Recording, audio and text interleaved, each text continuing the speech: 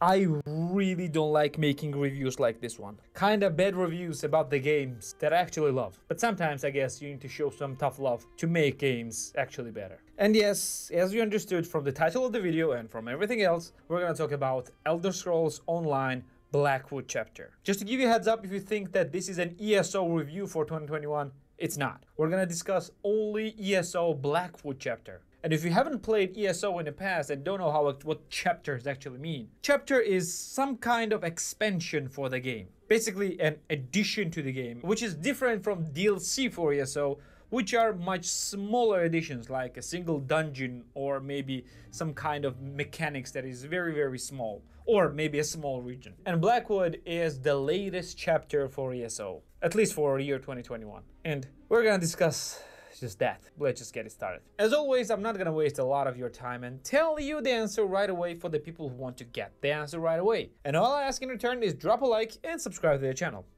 I guess that's not a lot. And for the short answer, whether it's worth to buy ESO Blackwood chapter or not, the answer is no. Unless you're a big fan of the game and want everything that this game can provide you. ESO Blackwood chapter adds a new region in Tamriel called Blackwood. And if you played previous Elder Scrolls games, Oblivion in particular, you know at least a part of this region. This region is actually located in the south part of Cyrodiil and contains some part of Cyrodiil and some part of Black Marsh as well, which is an Argonian territory, if you know what I mean. And weirdly enough, the story is about Oblivion Crisis. And if you think the story of this game is something like an Oblivion, yes, you'll be absolutely right. It is exactly like that. And to give you a short explanation, which is exactly the Oblivion's explanation, the Daedric Prince of Destruction wants to merge his realm of Oblivion, which now we know it's called the Deadlands, with the Nirn to rule it all. It's exactly like the Elder Scrolls 4 Oblivion. But let's now talk about the region itself, the biggest addition of the chapter. To be very short and concise, the territory of Blackwood is very generic and boring. If you have seen any other territories in ESO, you've practically seen Blackwood. If I dropped in a game and told you to not use a map, you would simply not understand which region you're in. It's so generic. It takes the part of Imperial region territories like Cyrodiil and the Black Marsh regions like Murkmire or other Argonian territories. But it looks exactly like them. Like exactly. There are very few differences from any other region. Basically the map layout is different. And the region is not very big as well. But okay, with every big expansion, we were introduced with some kind of world event, like the events that was specific to the specific regions, that gave each and every region its own distinct taste. In the previous expansion, Greymoor, it was a heroic storms. It was a giant ceremonies that was happening, which included vampires and werewolves, and it was pretty huge thing, and there were a bunch of different places where it would happen, and it was very interesting mechanics to take part in, even if you did this over and over again. For elsewhere, it was dragons, where basically you were following the world event around and try to take it down, which was pretty interesting as well. Even though each and every one of them would become repetitive, eventually it was still pretty fun experience. At least in a worst case scenario in the beginning. Do you know what Blackwood adds? If you guessed Oblivion portals, exactly that, as Elder Scrolls 4 Oblivion. It adds an Oblivion portals from in some certain places, which does not even show up on a map. And when you go through this Oblivion portals taking you to Deadlands, you're basically being taken on set of different islands which exist in one overarching world. And you need to go through the waves of mobs, exactly like Elder Scrolls Oblivion, and at the end, you need to fight the boss. You don't have a sigil stone like in Elder Scrolls 4, but you have a boss. Boss is not very memorable, not very different, and pretty easy to defeat. The interesting mechanics lies with the entrance point to this territory. Basically, each and every Oblivion gate will take you to the different points of entrance. Yet, they all take to exactly same boss in exactly same spot. Basically, just go through gate, go through different mobs, kill the boss, get out, find another gate, which does not show up on a map, not even on a mini-map with add-ons. That's it. That's basically it. And with the boss, there is no distinct mechanic, there is no difficulty, there is not even good looks. It's just another demon monster that you are fighting. So it's pretty underwhelming in that part as well.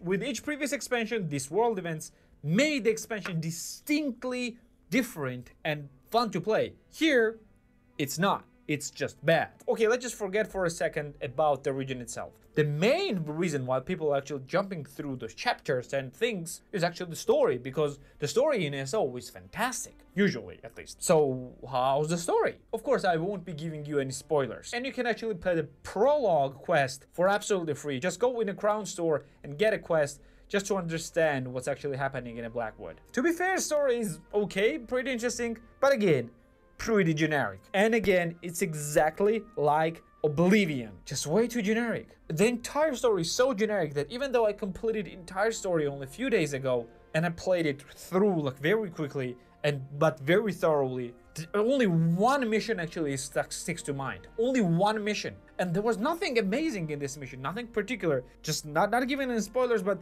your mission is basically to infiltrate certain place. And that was the most interesting mission in the game. Even the final battle, even the climax of the expansion is exactly like Elder Scrolls 4 Oblivion. If you played it, you basically know exactly how it goes. Maybe with the small differences. You don't have a god emperor fighting by your side. That's basically what it is. And even though it is made to be like epic, great fight, the main story of base ESO had far better missions and storylines than the climax of this entire chapter. Do you know what is the worst part about this? That it actually doesn't have an ending. The chapter ends on a cliffhanger. Like on literal cliffhanger. Like in a Grey Moor, in a previous expansion, the story was not wrapped up as well. There were some loose ends left, but not a huge loose ends. There were some loose ends left only. But here, the entire ending of the story is behind 2 DLCs, which are basically dungeon DLCs. At least one is, which came just a few days ago, which I didn't play to be fair, and the last DLC is still to come till the end of 2021. And mind that, these DLCs are sold separately or they're part of ESO Plus, meaning that you still have to pay money for them, even though if you even if you bought the Blackwood. And it just this type of BS just disappoints me in a huge way. There is only one thing, one major thing that is different from everything that you've seen before. And it's a companions mechanic. Yes, from now on you can actually have a companion which can fight with you and actually be useful. And if you played Star Wars Old Republic, it's something similar to that, because it seems like they try to copy this mechanic. And the companions are actually very useful, and if you play solo, it's amazing. But do you know what's the worst thing about this is? Even though companions is one of the flagship mechanics of an expansion, you literally are giving no directions or anything to get these companions. Do you know how do you get them? You just go in the world, find a very specific quests, which are 2 for 2 different companions, and at the end, the guy that you are doing the mission for starts to follow you. That's literally it.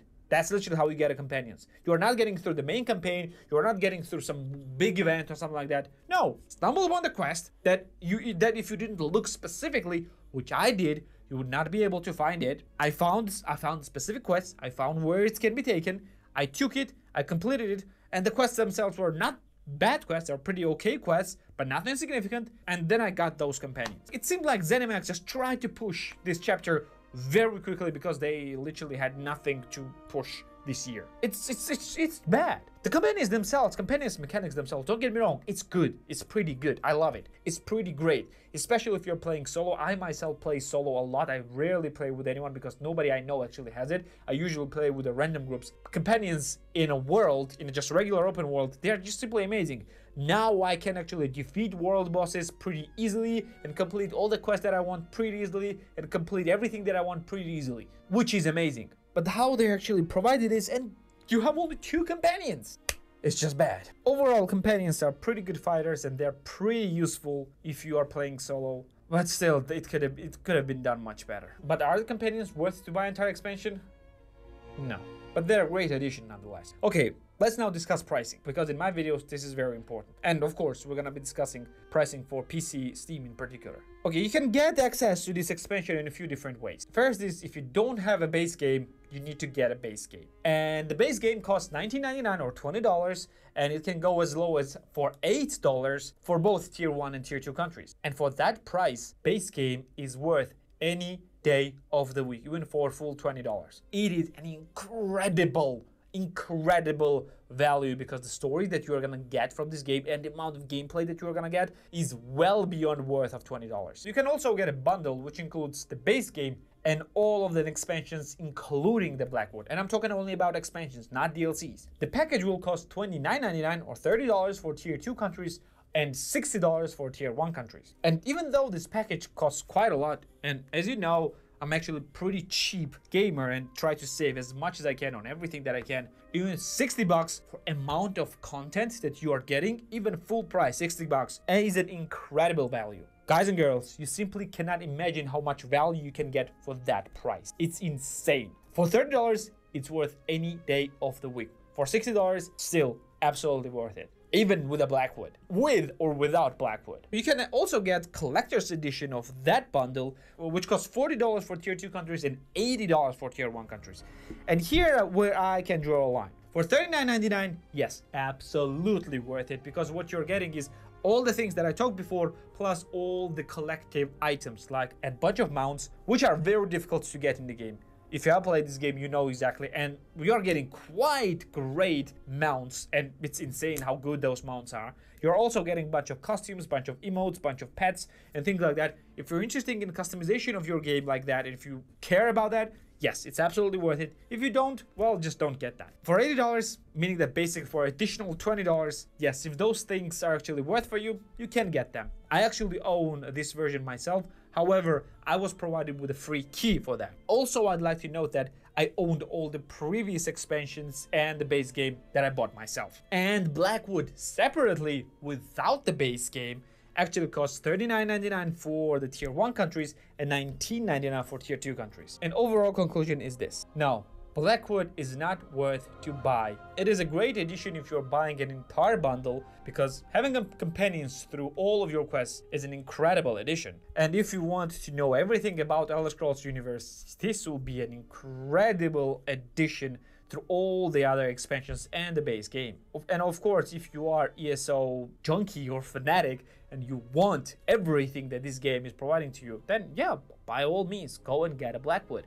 You're still gonna have a bunch of fun time. In my opinion, you're gonna waste your money, but still, you're gonna have fun time, and that's all that matters. And to be fair, it breaks my heart to say that, because I love ESO. ESO is one of few games that I come back over and over and over again and enjoy myself a lot and having a blast each time I return to this game. And ZeniMax, please, please try better next time. And do you know what you should do? You should like the video and subscribe to the channel. Thank you for being here with me. Like the video if you liked it, again, subscribe if you want more videos like this one, and I'm gonna see you in the next one. See ya.